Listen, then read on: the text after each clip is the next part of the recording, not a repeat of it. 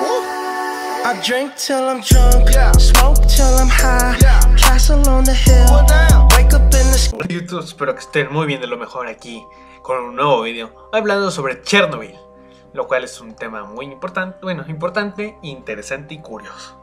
Antes de todo, te invito a que vayas a ver los demás vídeos anteriores. Sé que te van a encantar. Bueno, yo hablando bien, sé que te van a encantar y pues míralos, deja tu like, suscríbete y pues vamos a hablar de Chernobyl. Chernobyl, por los cuales yo creo o dudo que nadie sepa qué es Chernobyl. Bueno, por si las dudas, aquí hay alguien que tal vez no es Chernobyl, no es Chernobyl, no sabe qué es Chernobyl. Le voy a dar una breve introducción. Fue un accidente nuclear sucedido en la central de Vladimir, a 3 kilómetros de la ciudad Pripyat, actual Ucrania, el sábado 26 de abril de 1986, considerado, junto con el accidente nuclear de Fukushima en Japón en 2011, como el más grave en la escala internacional de accidentes nucleares, en un nivel categorizado como nivel 7 de radiación, que eso es muy peligroso, por cierto. Y pues esto en la ciudad de Chernobyl, que es Ucrania, trajo muchas destrucciones tanto ambientales como contaminación atmosférica y otras cosas, lo cual no permitía que la gente siguiera viviendo ahí.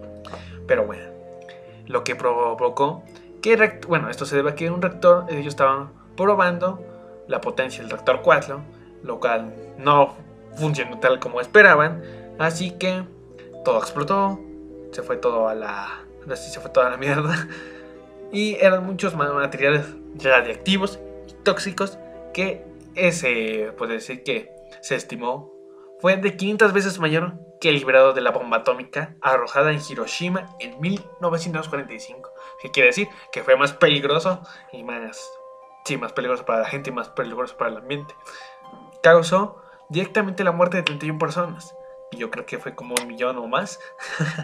Y forzó al gobierno de la Unión Soviética a la evacuación repentina de personas, de casi todas las personas, y una alarma internacional al detectarse la reactividad en al menos 13 países de Europa Central y Oriental, ya que pues obviamente es radiación y hay aire, pues se desplazan los países.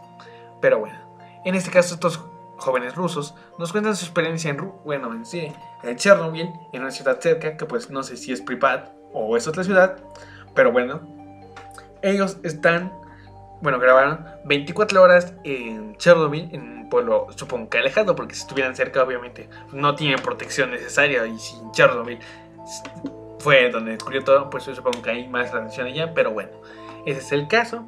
Y pues, como antes de empezar la parte que es la más interesante, la parte de clickbait, bueno, no se puede considerar como clickbait, sino la parte interesante, es que yo creo que si existen mutaciones como las de Resident Evil, pongo imagen aquí bien chingona sobre eso, porque imagínense, tuvo que haber personas que no quisieron salir de ahí y obviamente tuvieron que mutar, yo creo, porque imagínense, mutación con muchos tóxicos, obviamente mutaron, porque bueno, este video me da no se puede decir la gran certeza, sino como la credibilidad de que sí existe ese tipo de cosas, porque imagínate, Chernobyl, un lugar donde hubo mucha radiación, y una persona que se queda no tiene lógica, sin suministro, sin luz, ni nada, no tiene sentido que esté ahí.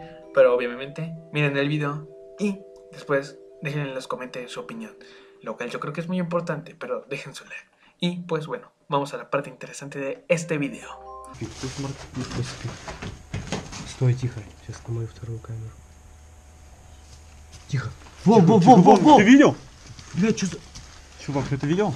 Стой, не выходи, я не хочу выходить. Там что, Вася? Я не хочу выходить, мать его. Чувак, оно лазит вокруг дома. Ты кто?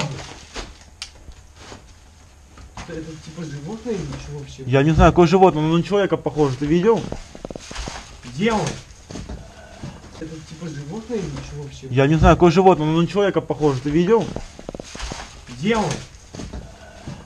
No sé si escucharon bien, pero escuché como un zombie, lo cual chicos diciendo que ahí tiene que haber radiación.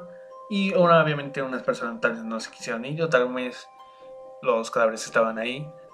Bueno, sí, cadáveres, podría ser. Estaban ahí, les tocó regresión, así que se puede decir como revivieron, pero no tanto así. O personas que tal vez estaban ahí y lastimosamente no lograron salir. O personas que se lastimaron en el intento de salir y pues la radiación les llegó, así que murieron, pero la radiación hizo algo con ellos. Puede ser, no sé. Yo creo que tal vez se puede hacer lo de Resident Evil. Bueno, no tan así como lo de Resident Evil, sino algo similar. Pero más adelante aparece y pues les voy a mostrar. Чувак, оно походу и рассчитывает.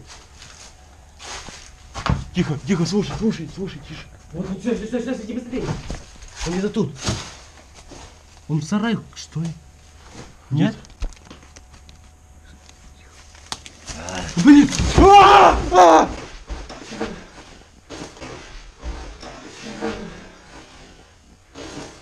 Тихо. Быстро держи. Y como puse la cámara en modo, bueno, la cámara, como puse el video en parte lenta, se pudo apreciar que era como puse al inicio de que, bueno, no al inicio, sino antes de esto, de Resident Evil. Yo creo que sí existen esas cosas y pues eso nos explica el video. O ucranianos, perdón.